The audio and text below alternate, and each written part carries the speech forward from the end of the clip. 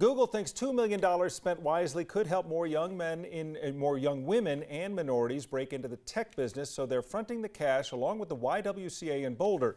It's an effort to kickstart a program that will eventually spread nationwide.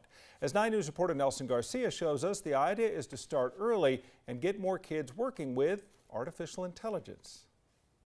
We're going to get started on our lesson of coding. If there's anything natural about artificial intelligence, I don't know that yet. it's Ashley Moreno's curiosity. I am interested in going to school for computer science. I strongly agree. She is one of dozens of girls, mostly minorities, who are about to learn programming at the Google campus in Boulder as part of a 3-way partnership with Google. We're here from the Hispanic Heritage Foundation And the YWCA and its CEO, Debbie Pope. We think it's a really critically important program as we look at the future of STEM, and especially as we're looking at how do we make sure we're encouraging young women to explore this field. To follow One thing I want you to remember. leaders like Bhavna Chabra, Number one, I don't dress like that no more.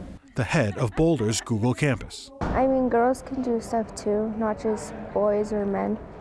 And there's some girls who know more stuff than boys that are already doing stuff like this. And it's definitely a big day for us. Sarah Propek is a Google program manager. She says this program, called STEM E3, will make a big difference in the tech industry for years to come. I think it's absolutely vital to get girls interested in tech at a much younger age and to show them what this world might look like for them. I feel like we should take great pride in Colorado that we're really starting this program. We're actually the first one to launch. Launch girls like Ashley. We get our Chromebooks next year in high school. So artificial intelligence comes natural. So I think I want to be a coder or something like that. In Boulder, Nelson Garcia, 9 News.